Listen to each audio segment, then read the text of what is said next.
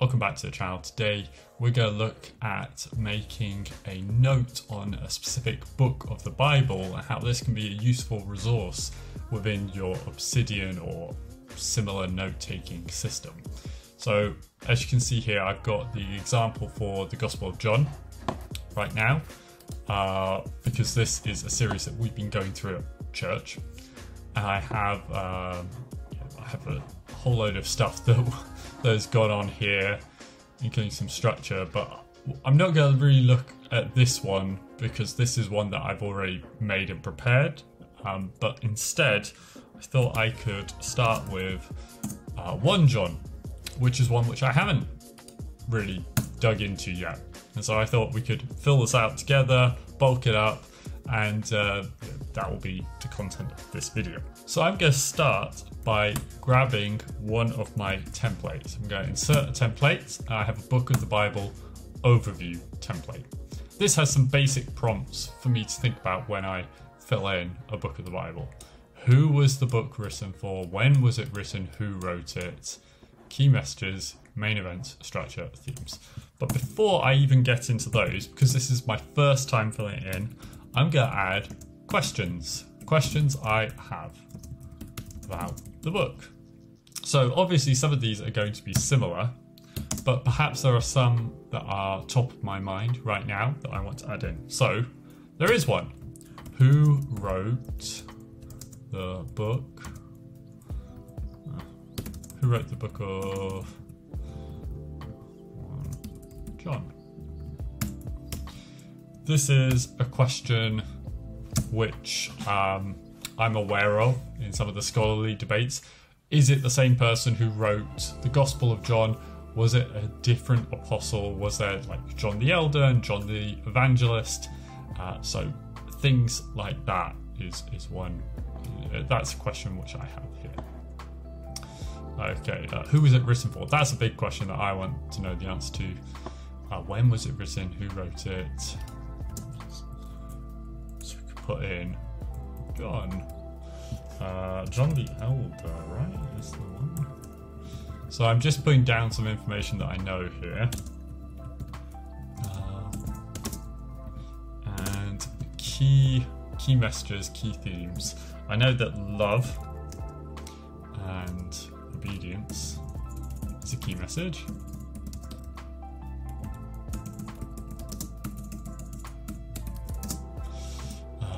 Main events. It's not really events because this is not a narrative.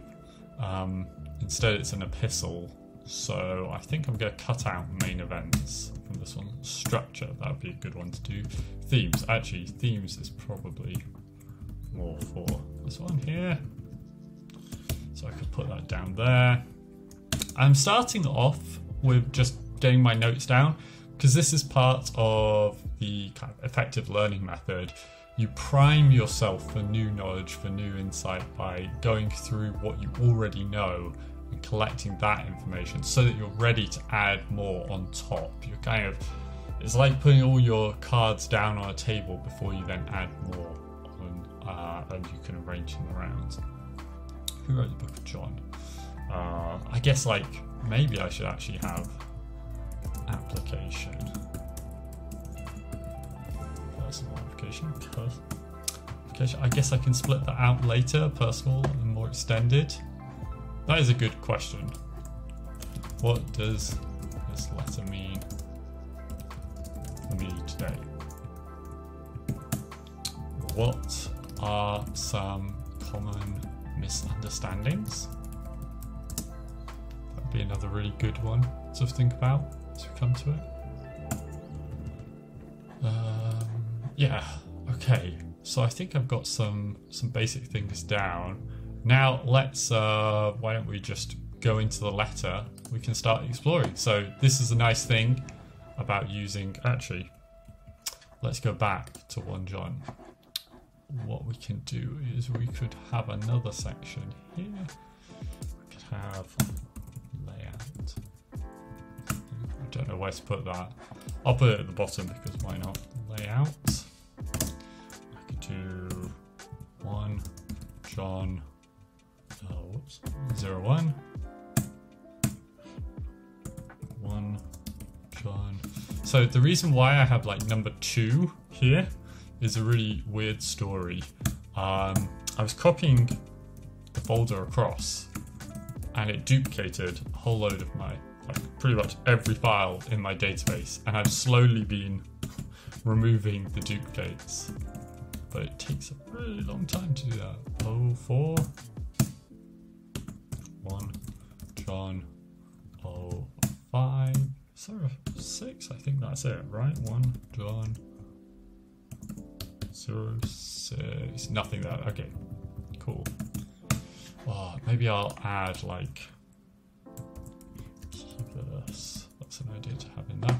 Okay, so I've got the layout now. So what I can do actually, I could open a new pane. So I've got that here. I'm going to get rid of the preview because I don't need to while I go through this. Okay, and now I can start reading through the letter. I can start making my notes. So I'll speed up this part here. I won't go through everything that I'm saying.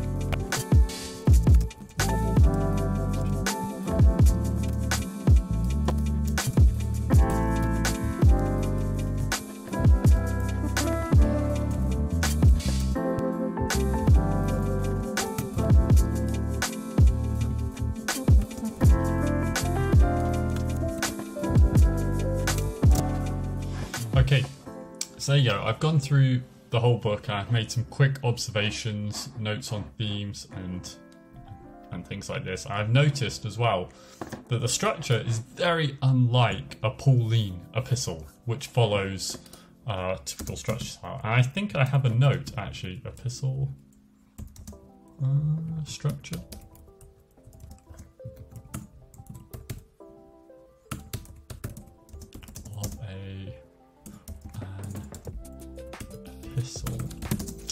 I know I have some information on this somewhere, so I'm going to look it up afterwards and then I'm going to add it to this. So it's stuff like from Paul to the church of Ephesus, things like this. But there's none of that. There's no blessing as well. So it's, yeah, maybe the introduction was cut off. I don't know, but that's interesting that it's not following a typical structure there. And the ending is different as well from typical epistles.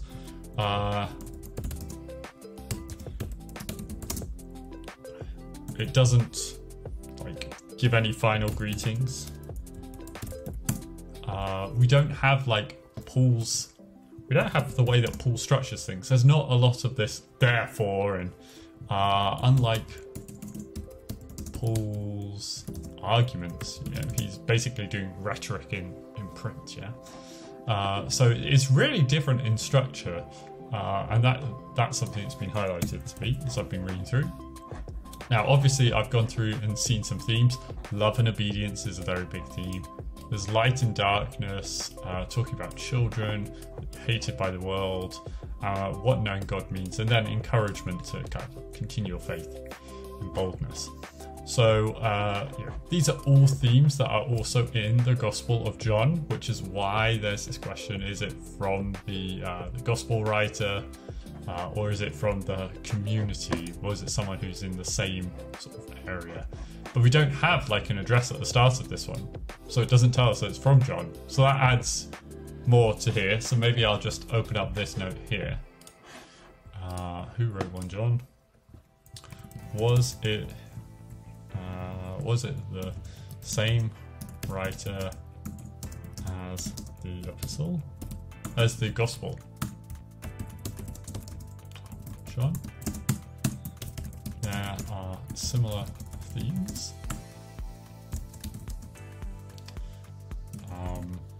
There are similar themes in the letter, the Gospel. Okay, so I'll just, this is just a note for me to come back later. And what I'm going to do now, I'm going to add a tag at the bottom, which is to create. Oh, whoops. Yes, I'm trying a different way to do tags, nested tags. Okay, add a link back at the top.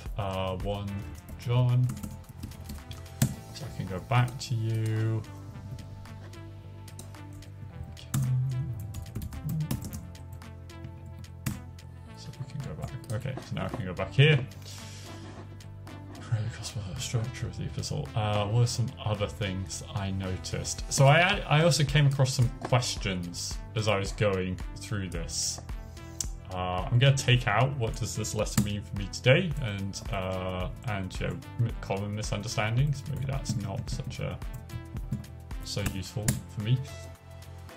But yeah, there's this part here: the spirit, the water, and the blood. Let's go to you. So let's bring you up over there. Yeah. For there are three who testify, the spirit, the water, and the blood, and three agree as one. That's right, he came by the water and the blood, not only with water, but also the water and blood. It's the spirit that testifies. I don't know, that seems a bit interesting. It stood out to me as I was reading through, at least.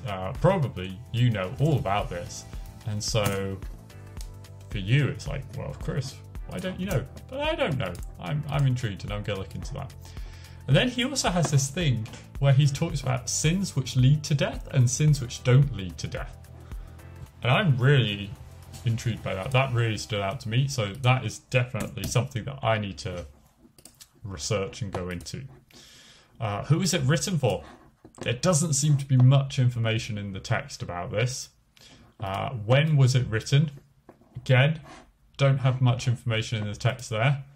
Key verse. I don't know. I need to read through it, I think, another time to come up with that. And I need to like properly write down the structure and get a few more things. So what I'm going to do next, I'm going to read through it again on my own. This time I'm actually going to use a paper Bible. I'm going to try and put down a structure of this letter. And then I'm going to go and look at some of the study materials that I have on this, so I can add some things like, you know, when was it written, probably, like time period there, and who was it written for, some of the theories surrounding that. And then I can start building up this note a bit more and improving it. Because this is a work in progress, this is to process. Links.